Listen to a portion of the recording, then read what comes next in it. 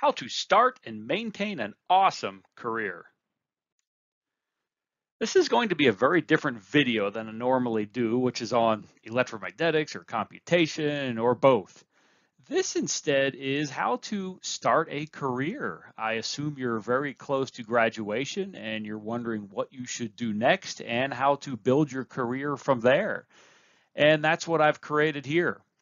I will start off and I've laid out a 1 year timeline. And this is something that I take my research students through in the last year of their time with me. Now, everything I talk about, a lot of those practices should be done from the very beginning, not just waiting to the last year, but I get real serious about that during the last year. And a big part of this is personal branding, figuring out who you are, what you have to offer to an employer, and why they should hire you and not somebody else, and then trying to sell yourself. I'll talk a bit about networking, developing a professional network, and that's a huge part of career success. I'll give some quick advice on resumes, and then a bunch of just random miscellaneous tips for career success. But I will say, everything here is not your typical internet advice. I want to give you things outside of what you'll hear on the internet. Some of this will be pretty harsh to hear, but it's honest, it's from my heart, and I want to help you. So let's dive into this. Here's the 1 year plan that I lay out for my students. And so they start at month 1, and at month 12, that's when they graduate.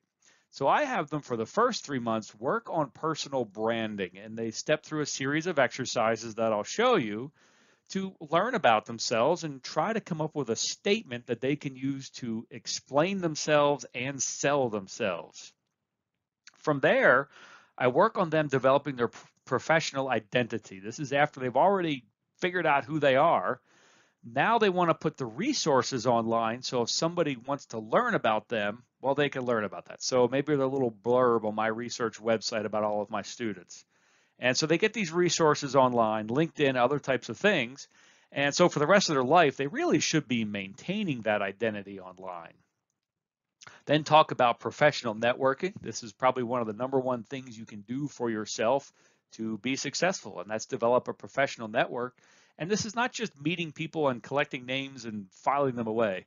This is nurturing those relationships, staying in contact with these people, and how to introduce yourself to people that maybe you're even shy or timid to introduce yourself to. Then we get into writing the resume, and somewhere just before month 6, we have their resume finished. And it's an entirely different kind of format than what you're thinking, and I think a much improved format that sells them much better. And this is something else for the rest of your life. You should maintain your resume. You publish a new paper, you accomplish something new, immediately put it on your resume so it's always up to date and ready to go. Then searching for a job in the last 6 months, and that's something that I can help them with a lot, but they also search online. They lean on their professional network looking for opportunities. And actually, a lot of people even approach me, being a professor, saying, hey, I need students with the skills that you're teaching. Do you have anybody graduating soon? And I can connect dots that way, and I love doing that. And then there's some advice I have when you interview for jobs and how you apply and how you negotiate for the job. For example, never accept your first offer. And this is done for a lot of reasons. One, it builds respect. Two, if you really are as awesome as we want to make you, then you need to make sure that you're getting compensated for that. You've invested in yourself and you need to make that pay off. So it's a respect building thing, and you'll probably get more money out of it. That's the 1 year plan I take my students through. And now let's just dive through all of the details.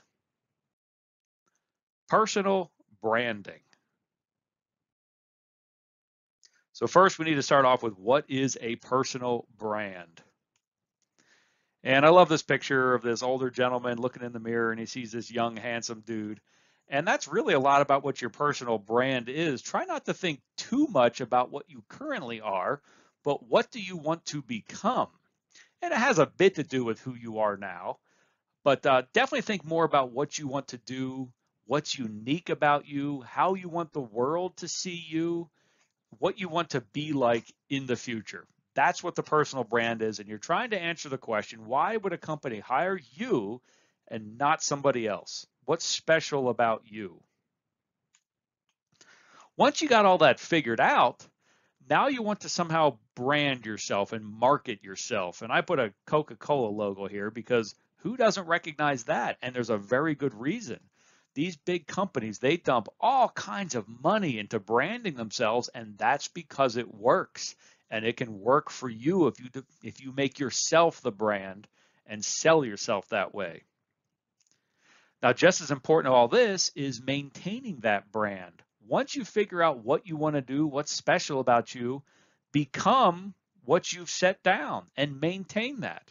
Now, here's a beautiful garden, but this beautiful garden doesn't stay beautiful. There's probably somebody in there every day picking weeds, maintaining it so that it constantly looks beautiful. So when you develop a brand of yourself, constantly work every day so that you become your brand or even better. And make your reputation consistent with your brand. One of the first things I have my student do is called a SWOT analysis. This is something that companies do for themselves a lot, and SWOT is an acronym, and it stands for strengths, weaknesses, opportunities, and threats. And you can write it in sort of this quad chart format here.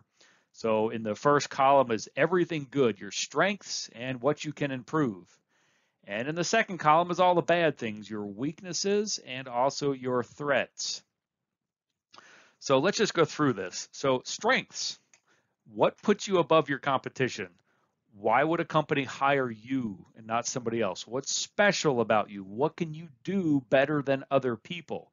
And that all goes under strengths. Surprisingly, that's usually the easiest one. Then moving over to weaknesses, and this is something you have to be very honest about, and you don't have to share this with anybody. You can keep this to yourself, but think about things that hold you back. What is it that might stop you from getting a job? Are you maybe not a good speaker?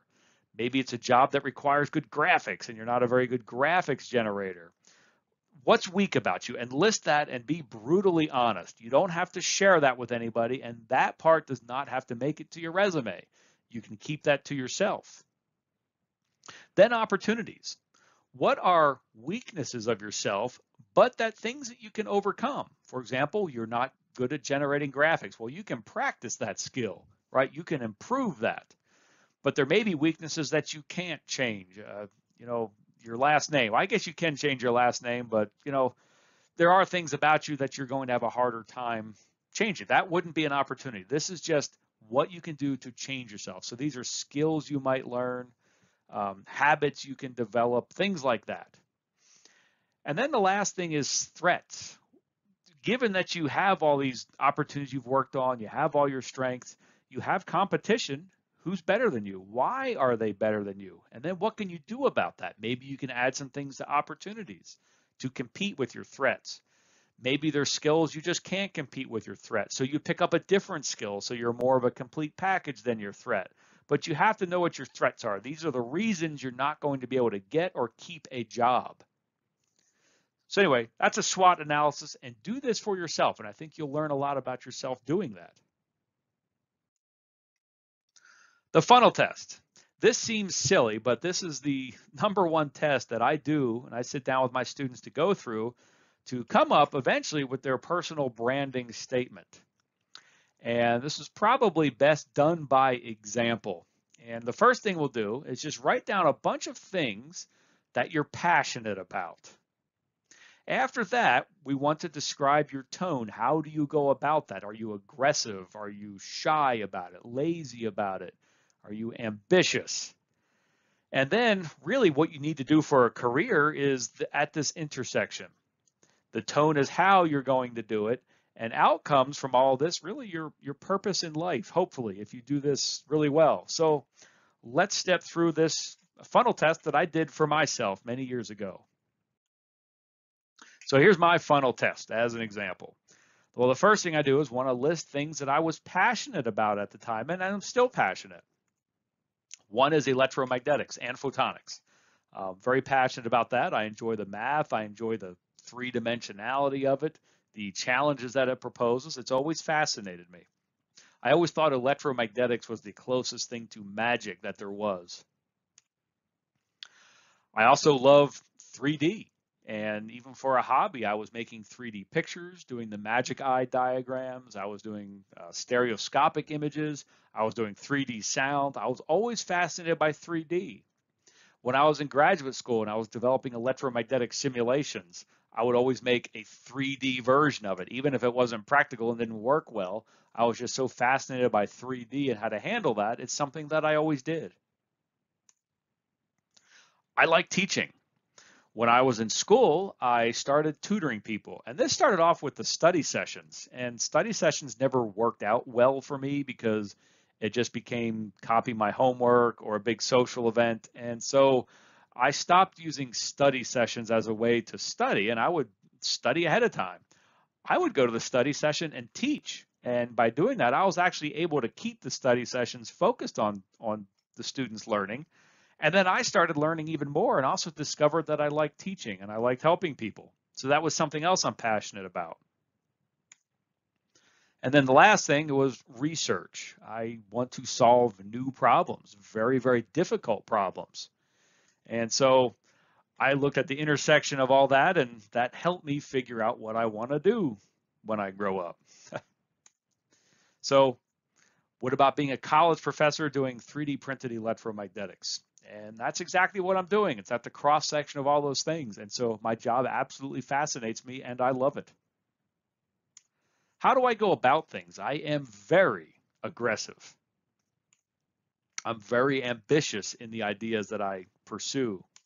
I love risk. I take on a lot of risks. So the mission of my group is exclusively focused on developing revolutionary, disruptive kind of technologies in the areas of 3D printing and electromagnetics. And we do very little incremental stuff. It's all the crazy breakthrough kind of things. And that's really fun. Also has a lot of challenges. But that's me. That's how I like to do things.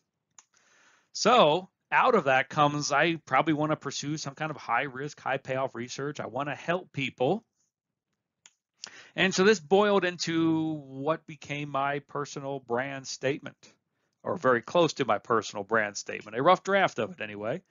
And I said, I want to motivate students and to mentor them through high risk, high payoff research in 3D printed electromagnetics and photonics. And so you see how that fell out of the funnel test. And I do the funnel test with all my students and I love it. It's a great exercise. So it'd be a great thing to do on your own to try to come up with this personal brand statement and figure out yourself and how to articulate who you are and what's great about you and what you want to do. The personal branding statement. There's some rules. Your personal branding statement should be 1 to 2 sentences. And a lot of times they say your personal brand should be able to be said in one breath. So if you're in the middle of your personal branding statement, you got to stop, breathe, and keep talking. It's too long, and that's 1 to 2. But if it's 3 short sentences, that's fine too. The point is it's very short. If it's too long, you lose people. Your personal branding statement should communicate who you are, what you do, and what is unique about you. And you got to do all this in 1 to 2 sentences. That is not easy. So you need to be very concise. You should not use any jargon, and you're speaking to a layperson. So you're not going to use any words that only people in your field would understand. Avoid that. And speak to a layperson. So somebody who's intelligent but isn't in your field. Make your personal brand statement understandable to them. Ideally, your personal branding statement is memorable and exciting.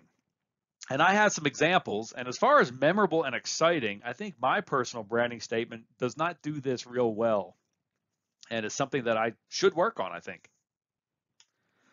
So here's my personal branding statement. I motivate students and mentor them through high risk, high payoff research in 3D printed electromagnetics and photonics. And I'm thinking maybe the high risk, high payoff is something that might be memorable and exciting, but I actually don't think I'm doing too good of a job. I don't think that's a memorable branding statement. So I still have work to do. Here's one that I love that I've actually seen a bunch of people use, and I see this on LinkedIn. Signal integrity as a discipline within electrical engineering. And when you run signals on a circuit board, if that's too close to other things, you'll get noise and interference, and you really want to preserve the integrity of your signals. And so somebody who does that, their little personal branding statement, signal integrity evangelist. Now that is maybe breaking the no jargon thing because most people wouldn't know what signal integrity is, but I love that personal branding statement. It's kind of funny, it's short, it's memorable. I love that. I use the power of words to increase your online revenue. Short and to the point. Here's another one I love, saving the world from bad content.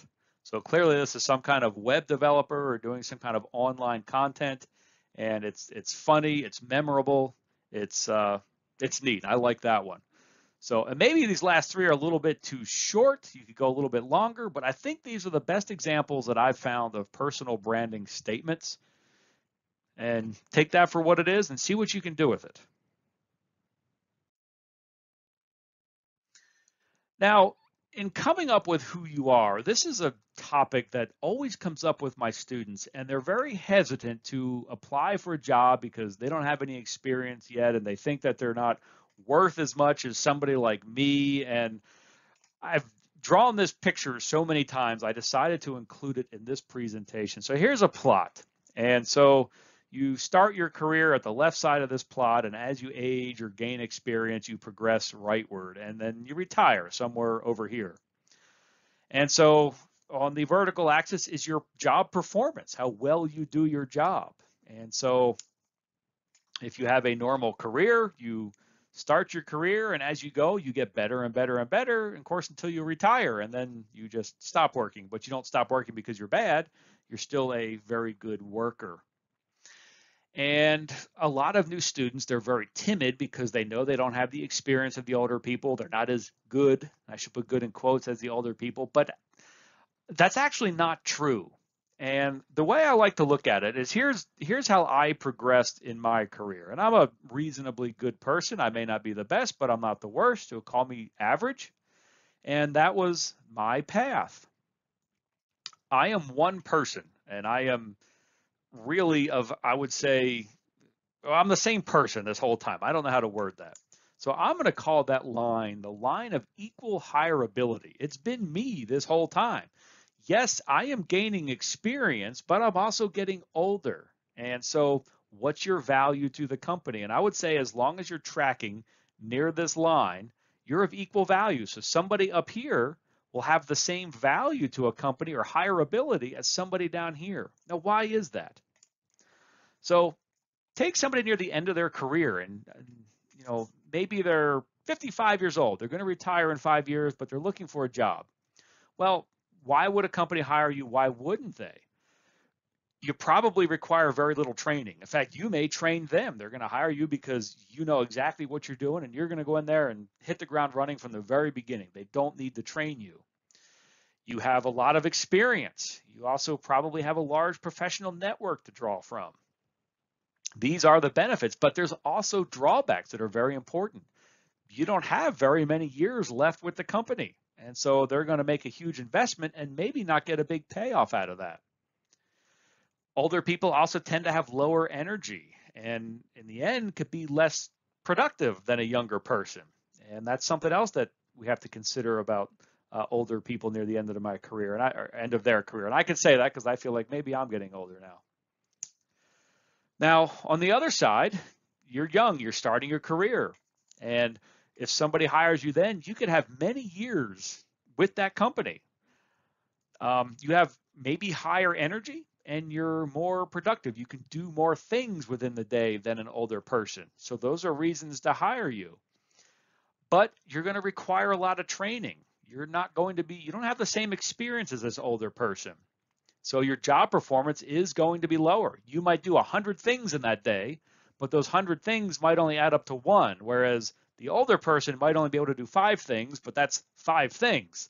And so they can overall produce more work than you simply because they're working out of more experience, and they're just, I guess, more intelligence is not the right word, but it's happening with better experience, and they're able to produce more stuff in the end. I don't know how to say that without sounding insulting, but very often older people can just get more stuff done because they can jump right into it. Great example as a college thinker, think of a teacher teaching calculus, right? And they want to integrate some function. That teacher could do that in 10 seconds. Well, it's going to take that student maybe a few weeks to learn everything that has to happen about derivatives and antiderivatives and what the integrations happen to happen. So that person that needs training might take weeks to do a task that would take somebody else, an hour or 30 seconds. So if you're a super sharp person and you can operate way up here, well, you're just going to be a whole lot more hireable to a company. And if you operate down here, maybe you have poor work ethic, or maybe you're just working outside of where you care about, your performance might be down here and you're a lot less hireable. But don't think just because you're starting your career that you're less hireable than an older person. There's definite drawbacks of an older person. And I think as long as you're just along this line, that's equal hireability. Anyway, I hope I made sense here. It's really the first time I've shared this particular thing public. This is something that just comes out of my own mind. And anyway, I hope I did a good job with that. Networking. Professional networking, in my opinion, is the number one thing you can do to advance your career.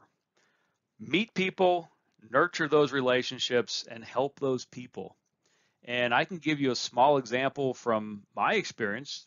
When I was working in industry, near the end of working in industry, it was the early 2000s, and I was writing a lot of proposals. I had about an 80 to 90% proposal win rate. So I'm very good at writing proposals. That's a very, very high number.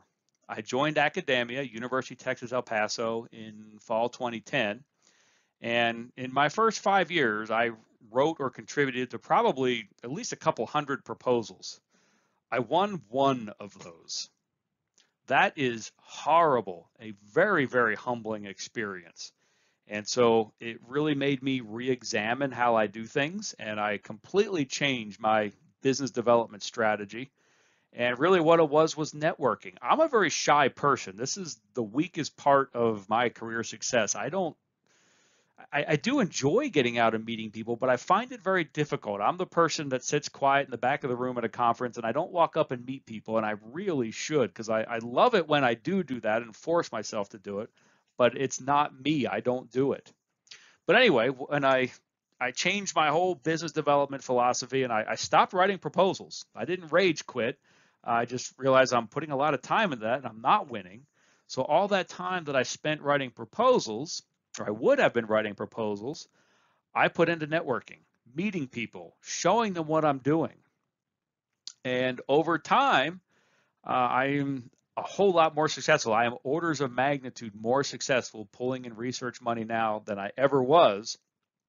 And I write a tiny fraction of proposals than I used to. And it's because of the networking.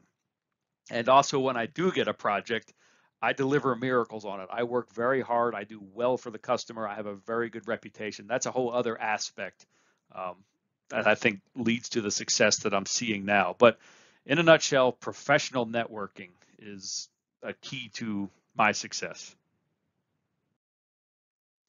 Now, how to network? I like to say, approach this with a give, give, get mentality. If you walk up to somebody and the first words out of your mouth are, hey, do you have a job? They probably won't give you a job. They don't know you. It's awkward and all that kind of stuff. And it's not the way to do things. And I have a great example of something that I did. I was at a conference one time and I was listening to a gentleman give a presentation on a topic. This particular one was on invisibility, and it was a new way to design and make things invisible. And it was pretty cool, and I wanted to work on that with him. Now, had I just walked up to him and say, I love what you're doing, can I work with you? Why would he have done that? I mean, he would have just politely said, hey, maybe we can work together or something, but no, I think it just would have been a very polite no. And so near the end of his talk, I realized he had designed some of these invisibility cloaks, but he didn't have a way to simulate them. And he presented a design. I wrote it down real quick, and that night in my hotel room, I simulated it for him. And that's a skill I have. I am very good at that. And I walked up to him the next day and I said, hey, I loved your talk. I saw at the end that you weren't able to simulate some of these, and here's a simulation. There you go. And I gave to him first. And we ended up working together, and we even published a couple papers together, and we're friends to this day. And so I did a good job networking with him, and I didn't have this give, give, get in mind, but looking back on it, that's what happened. I gave first, and then I got from that relationship. So if you want to meet people, don't think of getting from them. Don't ask for a job right away. What can you do for them first? Maybe you go on to discussion boards and you answer questions about circuits or whatever your expertise is. Answer some of the beginners' questions. Help them. Eventually in a few years, they get out into the workforce. They may be people that can be on your side. So my networking isn't really, I don't even think much about getting from it. I do get from it now, but my networking is all about giving. How can I help people? And this set of slides is part of that. I don't have to do this, but I love giving. I love people. I love helping people. And eventually this does give back to me. Another example is my research website. I have a lot of other content on my research website other than, hey, I want to do research, give me money, right? That's what I want to say, but I put other content out there that can help people. Like I post my classes and I put all my course materials online and work very hard to get that information together in an understandable way with examples and everything. And that's sort of the neon sign. And then that draws people in, and then they see my research and they, hey, I see you're doing really cool stuff. And I've actually won research projects that way or met people to collaborate with. So give, give, get, and have that approach to your network.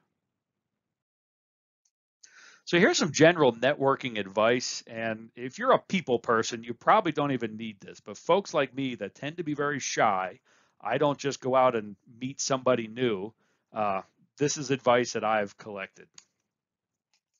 One, don't just collect names.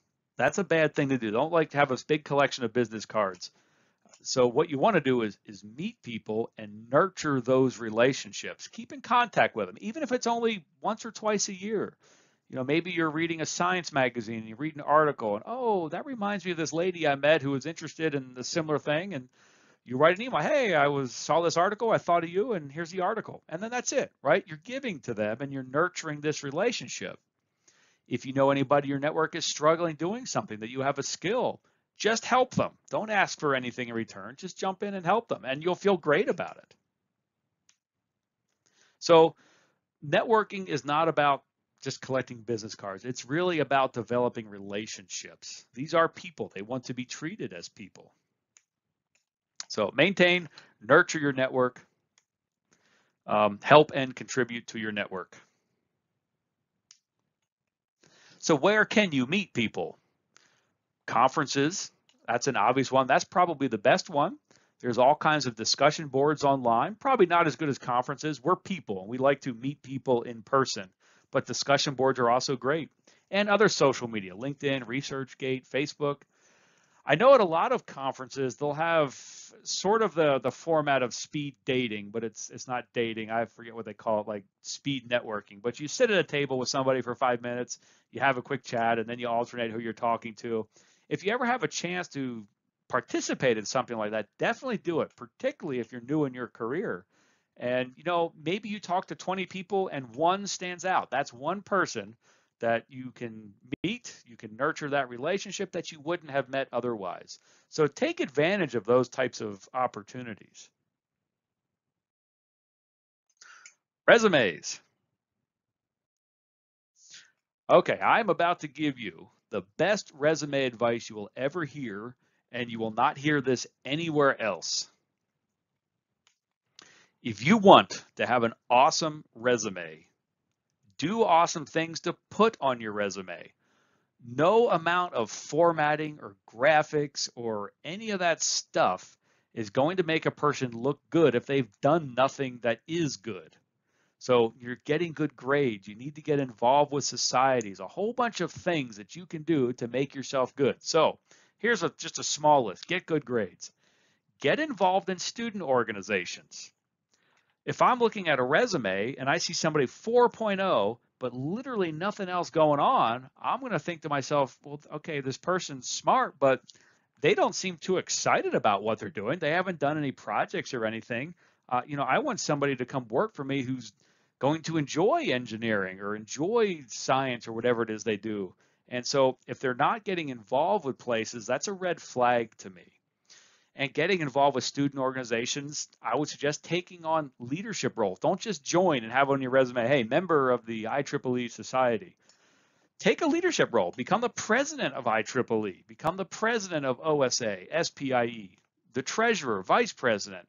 Organize events for them. So take an active role, and then you can put all that on your resume, and that really will make you stand out above your competition. You can also get involved in research. Volunteer if necessary. I know all us professors we're always struggling for money, but if I had a really smart student come up to me and say, hey, I really like what you're doing, I want to get involved, and I don't need any money, just let me get involved, I'd have a really hard time saying no to that. That's free labor, right? I mean, I definitely want to pay people, but maybe I can get to know that person, and when money comes along, they're number one in the slot to get paid. You can also get involved in community service. This looks really good on a resume. Somebody getting involved in community service, like Habitat for Humanity or things like that. This is a person who really cares and is willing to work to help people. I love that. I think that's a great sign. I would also read and just be aware of things. Subscribe to Science or Nature and just have a general knowledge of what's going on. And so when you're having a conversation on a job interview, you can say, oh, okay, I read this article that talked about that. And now you're an intelligent, aware sounding person. So people who are interested and passionate about what they do, they're going to read and be aware of things. So whatever you can do to demonstrate that you're active and interested in your career, even if maybe you have a family at home and you just can't get involved with student organizations or research, you could do projects at home. Imagine you at home built a robot. And now you're on a job interview and you can say, yeah, I had a family and a job and all this on the side. I couldn't get involved with student organizations, but I was really interested. So I bought this robot kit and I built it and I programmed it, and it's now, doing my dishes or cleaning my floor, or, something else really cool. Hey, that looks cool. I really like that. That's somebody who's genuinely interested and passionate. The other advice I have, if you want to get involved in graduate school, so not just go on to a job, but maybe you're specifically interested in furthering your career, I would definitely try to get involved in research. And boy, if you at all can, try to get yourself published as an undergraduate. So when you're talking to professors and say, I'd like to volunteer in your lab, and my goal is I really would like to get published. So I would like to have difficult enough research that I'm contributing somewhere. Maybe you're not first author, but you've worked with somebody, you've contributed. That shows some ambition.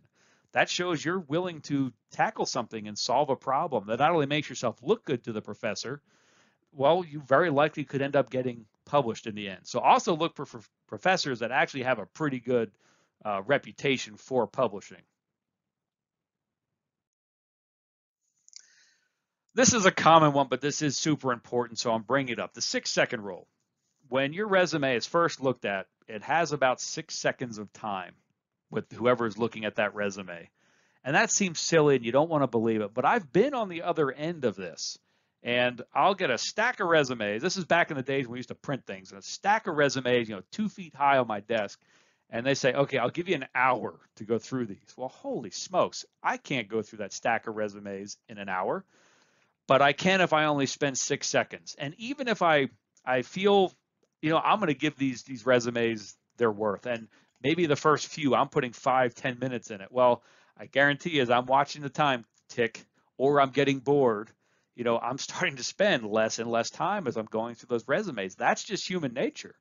And so think about designing your resume with that 6-second rule in time. And you want to get past those 6 seconds. So you want your resume to look very professional and very easy to use. You want the information to pop out immediately. You don't want people to have to dig for information, because if they do that, they're going to miss it and just put it aside. You also want to make sure that it's extremely well polished, spelling and grammar checked. If there's an error on your resume, it just, of all places where that makes you look bad, that's where it looks bad. So this needs to be the most polished and spell checked and grammar checked document of your life. So spend the time to do that, and it's easier if you keep your resume maintained as opposed to letting it collect dust for a few years, and when it comes time to look for a job again, suddenly you're having to add a whole bunch of content and spell and grammar check again. Whereas if you're just adding things sentence at a time, the spelling grammar checking is much easier. So on a resume, there's two parts. There's the first page and then there's everything else. And have that in mind. That first page is the most important. That's where the 6 seconds is going to be spent. And so you want that first page to say everything about you. And a lot of times at the top of the resume, you'll see a line that says objective to develop a meaningful career and use my skills and blah, blah, blah. And that's garbage. That is a waste of space. Don't do that. Have the very first part of your resume be a summary of you and all the reasons that they should hire you. Also, think about doing something unique to your resume. And if something stands out, you're probably going to get more than 6 seconds with that person, and they're going to remember that resume. What was that one resume that had that really cool, whatever it is that you've done? But what can you do to make your resume look different and look unique, yet still be professional? Don't get silly here. All right, so here's a very common thing that's at the top of a lot of people's resume where they list their career objective, and it's always something like to obtain a satisfying career. Again, that is garbage. Don't do that. Start your resume with a quick and nice summary of all the reasons they want to hire you. That should be the first thing. So don't do that career objective thing. Whoever gives you that advice, it's horrible advice, and don't listen to anything else they say. That's not true. They might have other good things to say, but definitely don't do that objective at the top of your resume. Waste of space, and it says nothing. Here's my resume, the first 2 pages. So this first page, what did I do? Well, wow, there's color and sort of graphics, and this does not look like your typical first page of a resume. Yet there it is. That's the first page of my resume. So I've just bought more than 6 seconds. Hey, maybe that's 8 or 10 seconds, but you know what? That's a lot of time compared to other people. Now, all the other pages in my resume, they look like this, and it's boring, but it's well organized and easy to read. And really, all this stuff is just backup. All the reasons that you want to hire me is right here on this first page, and even these top little bullets here. I think I'm a pretty innovative person. I think differently than most. I have a pretty diverse background. I think I'm pretty good in business development, and I would like to think I'm a motivating leader. At least that's how I see myself.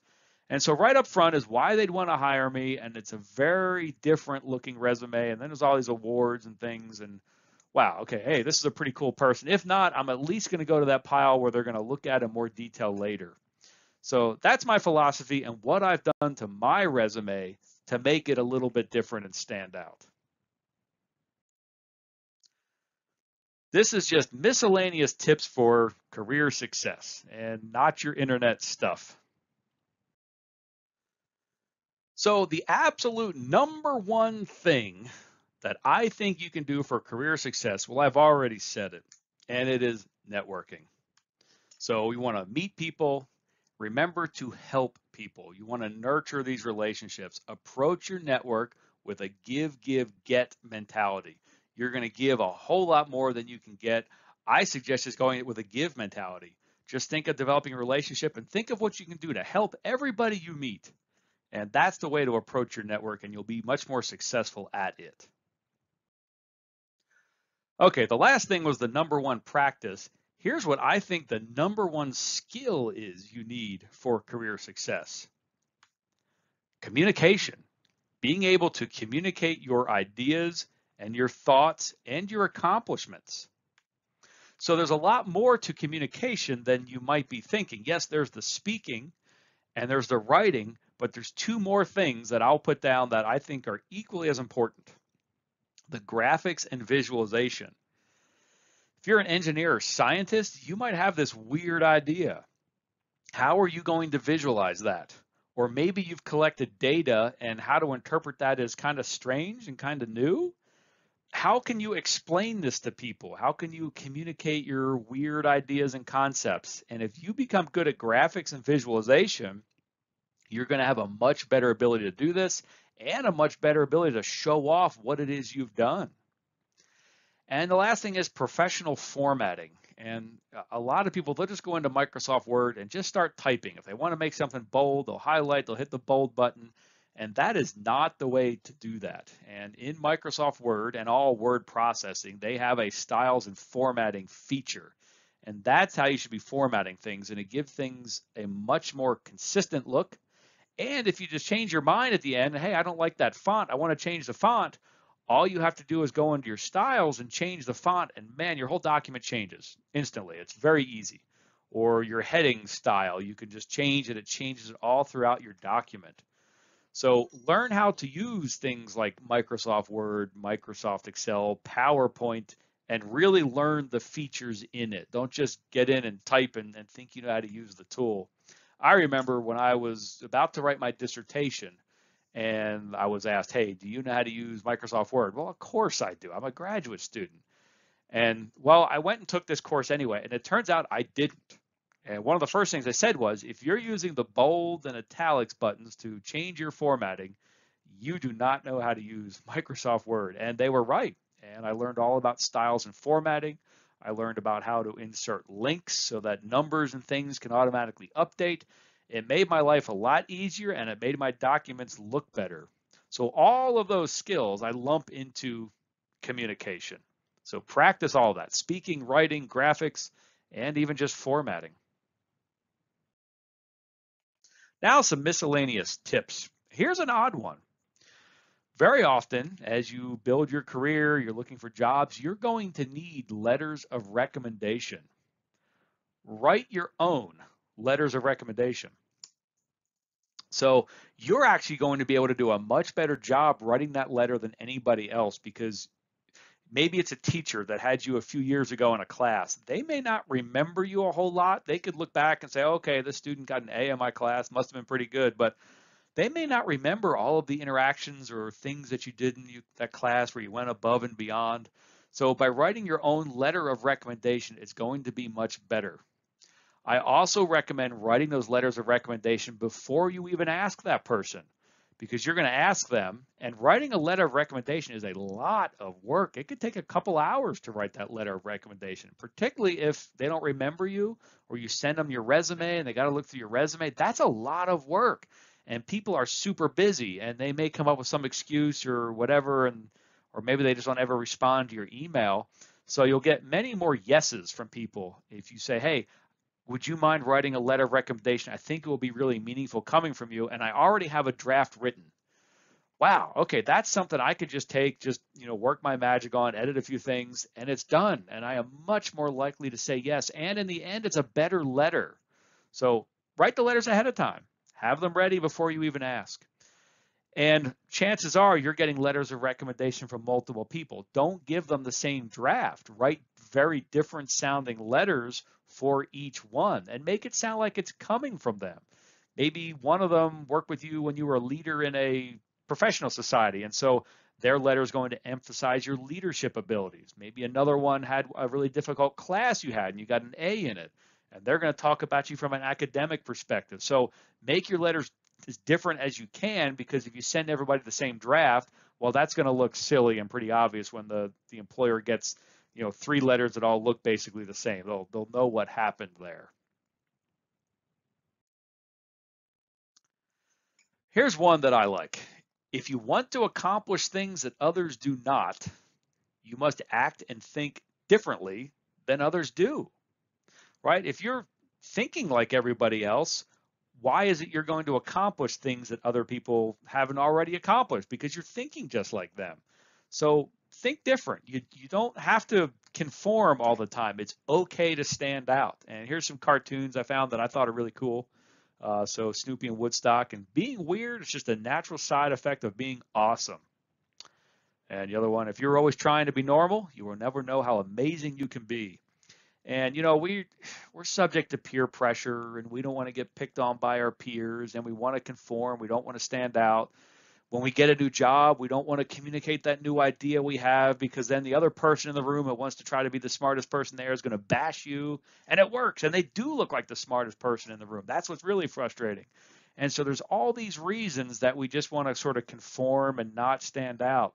And I'm telling you, don't do that.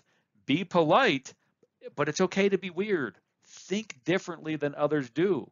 Now, if you want a career of mediocrity, go ahead and act like everybody else, and you'll be cool, you'll be loved, but you're going to hit that glass ceiling, and I hope you don't complain about hitting that glass ceiling. Fail your way to success. That seems like an odd one. I would like a career where I can push myself so hard that I fail at least half the time. And what I try to do is engineer how I approach things such that if I fail, it happens quick and cheap, right? Let's say I have this big, glorious idea that'll change the world, and there's this one little aspect of it. And if that aspect works, then pretty much the whole idea would work. If that aspect fails, it's the whole failure. I'm going to focus on that little aspect first. And so hopefully I can understand if that big ambitious idea is going to fail or be successful way early on with little money and little time investment. Then I can move on to my next crazy idea and try to get that to work, and then that probably fails. And you might fail 99 times, and that 100th one is where you're successful. Well, guess what? Just don't talk about the other 99. Say you did this, it worked, and you look like a genius, right?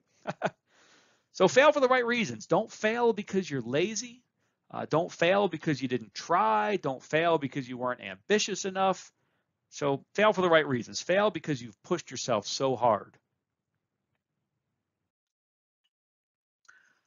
Find your own path. You know, very often we study about Steve Jobs and all the Elon Musk, all these rich, successful people, and we start thinking, boy, if I don't act just like them, I'm not going to be successful. And that's completely not true. I think if we put Steve Jobs in Elon Musk's shoes, he'd fail. And Elon Musk in Steve Jobs' shoes, he would have failed, right? I think people find their own path, and that's okay. Be you. You are good enough to be uber successful, no doubt. You just have to try. You got to apply yourself. And so don't feel this pressure to be like others. Don't read the habits of Albert Einstein or, previous presidents and think you have to do those things to be successful. Now, I think you do have to work hard. You need to be willing to help others and those types of things. But you look at somebody who's successful and you read, oh, they only slept 2 hours per night. Well, I think you can be plenty successful sleeping 10 hours a night. Yeah, maybe you won't get as much done, but you're going to have to find your own path and you can be successful. So don't be paranoid about repeating habits of others that you just don't think are you. Operate outside your comfort zone. Take on things that make you nervous, make you uncomfortable. Push yourself, right? I recently visited Thailand, and one of the things I did was try Thai boxing.